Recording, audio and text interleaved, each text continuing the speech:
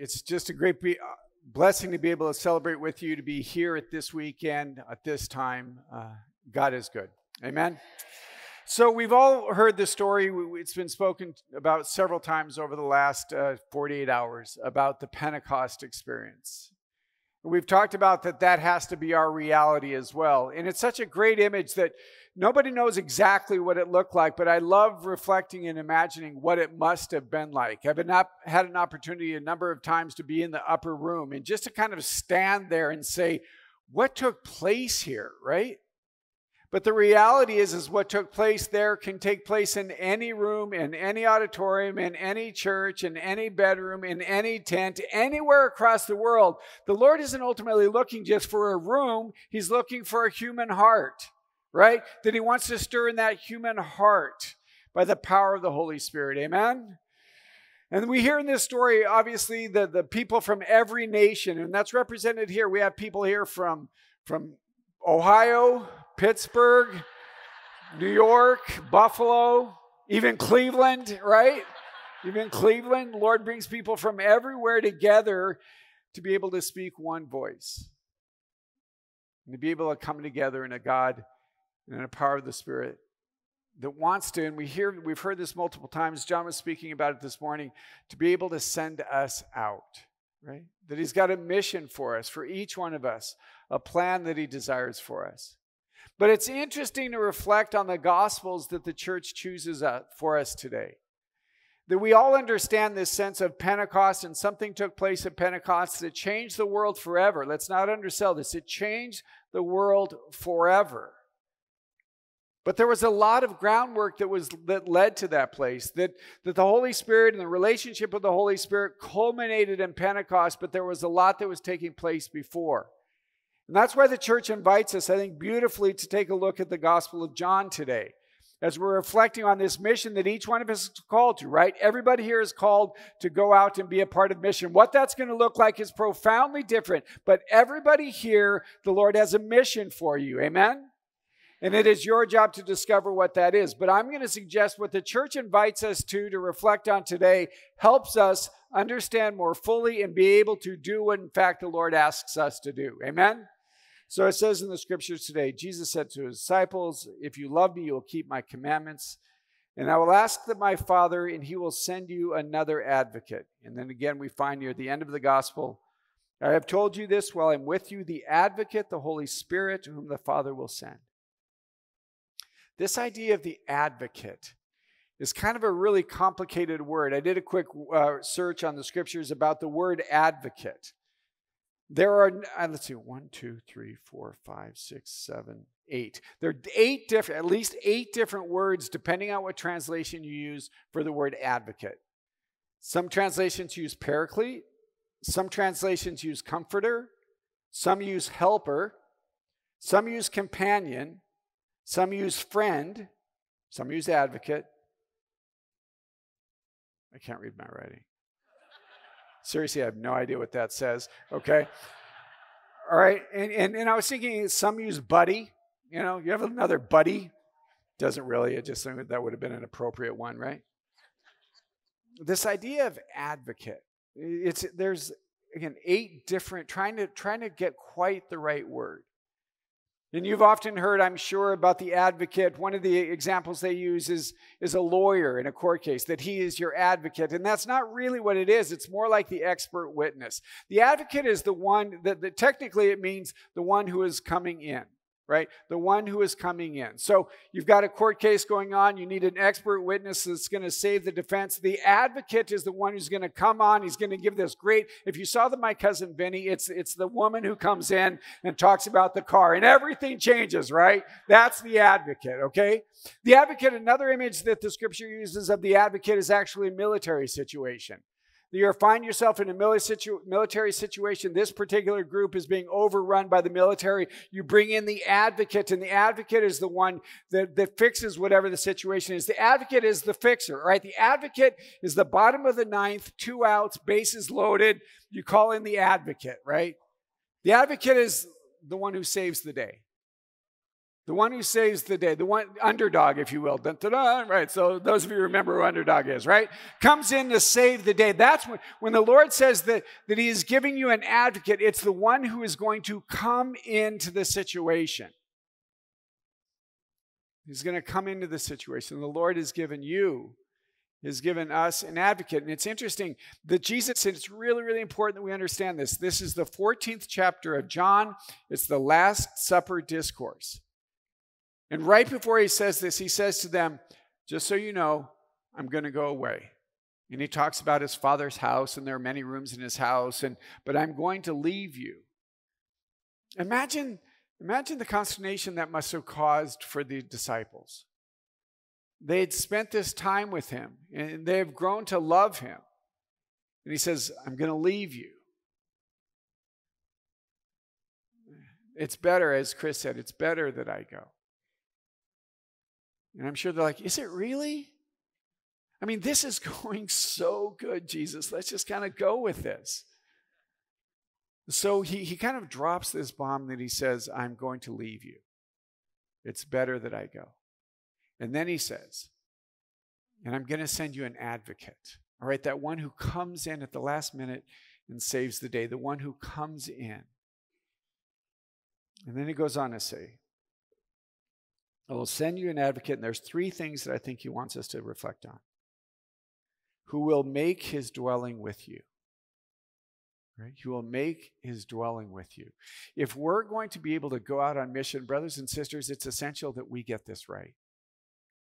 That this advocate comes to once and make his dwelling in us.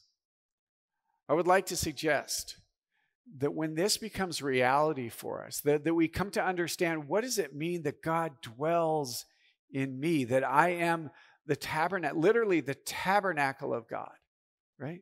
That God, he's going to make his dwelling with me. This changes everything. I mean, that if I really believe this, I can walk out of here with a profound confidence, right? So much of the mission of Pentecost is out there, but if it's not here first, I'm going to be freaking out there. But I know that God dwells in me because of the power of the Holy Spirit. He says, I'll send you an advocate, the Holy Spirit, that will dwell. And in that you will experience the Father and the Son, because the Spirit is going to dwell and make that alive in us. Brothers and sisters, I think oftentimes, if we're honest, when we're praying, we're looking for the Lord, we look for him out there. And I recognize that he is out there, but he is first and foremost here, in present, dwelling in me. That if we begin to pray and we understand that reality that God dwells in me, our prayer isn't only external, but it becomes internal. God, you are dwelling in me. That you are alive in me. That you animate me.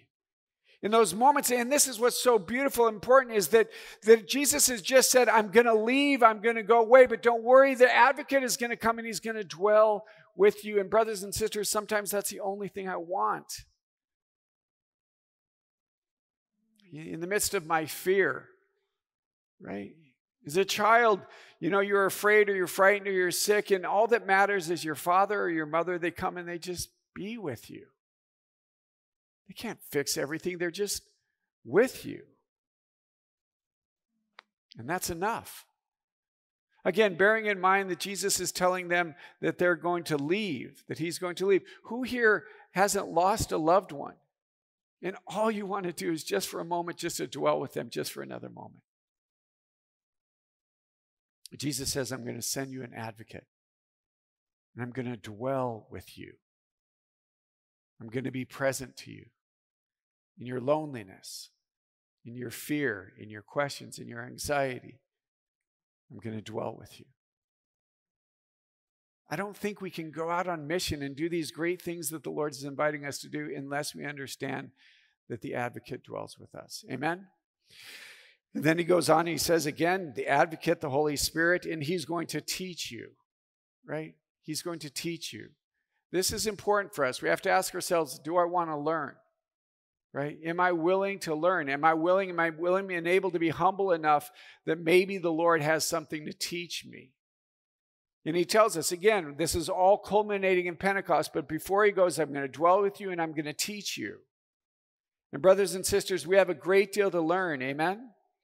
Amen?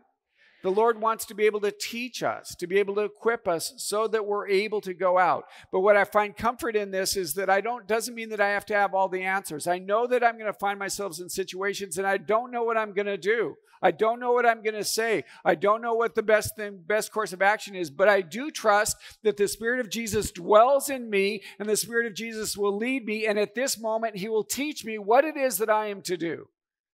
Because so oftentimes I have no idea. I mean, so many things come across my world that says, Jesus, I just don't know what to do. Teach me. Lead me. What am I supposed to do here? I think that's particularly true for those of you who are parents.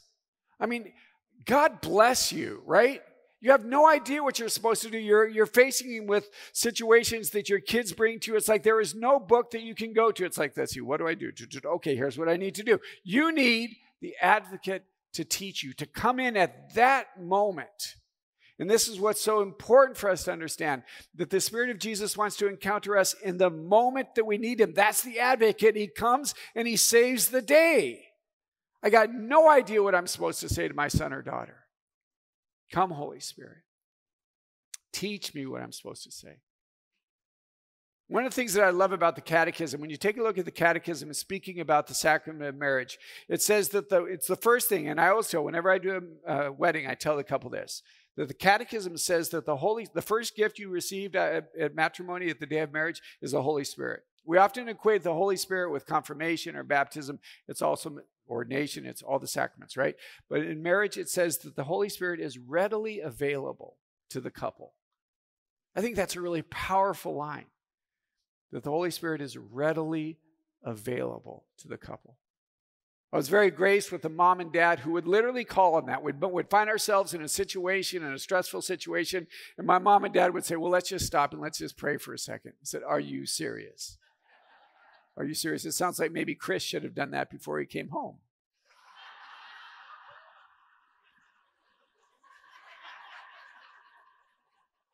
Seriously, though, his wife, Grace, I did their wedding. His wife, Grace, is such a beautiful saint. So it's probably Chris's fault.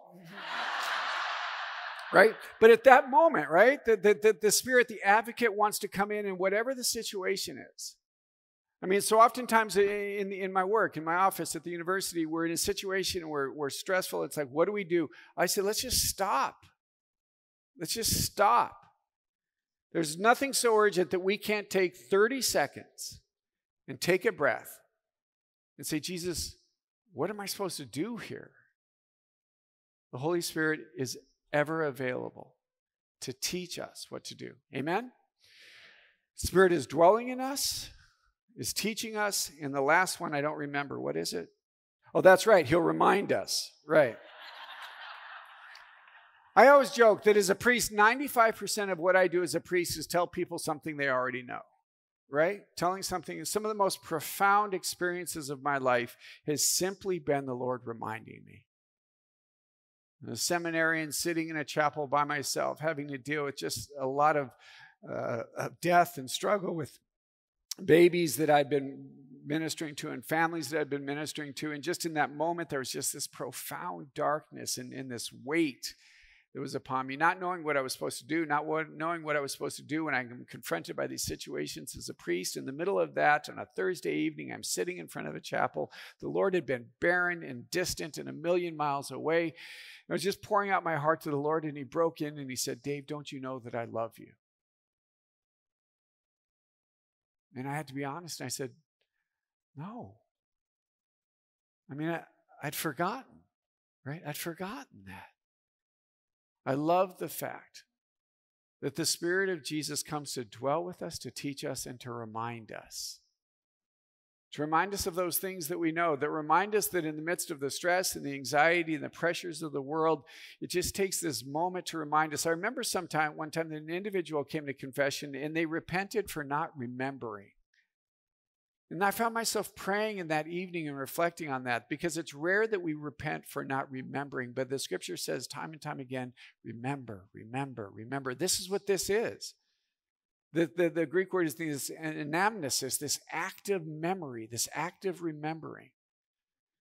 And what the Spirit wants to be able to do is to help to remind us in those moments that we most need that. Again, the advocate is the one who's going to come in and save the day and remind us what we need to know. And I find from experiences like this, or when I lead pilgrimages, people are anxious at the end because they've heard so much and they're worried. It's like, I just want to remember everything, right? I just want to remember everything.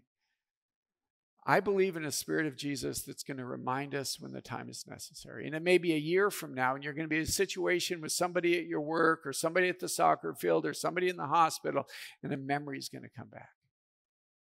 And you're going to be able to share and being able to bring forth what you heard this weekend or 10 years ago, because the Spirit will remind you. Again, that's why we're here. Is that Jesus invited us to return to this altar and to remember and allow him to remind us what he's done for us. Do me a favor, take a breath. Jesus, on this day of Pentecost, you sent the advocate to dwell with us, that we would not be orphaned. You will always be with us to teach us and to remind us so that we might be faithful in the mission you've given us. Come, Holy Spirit. Amen.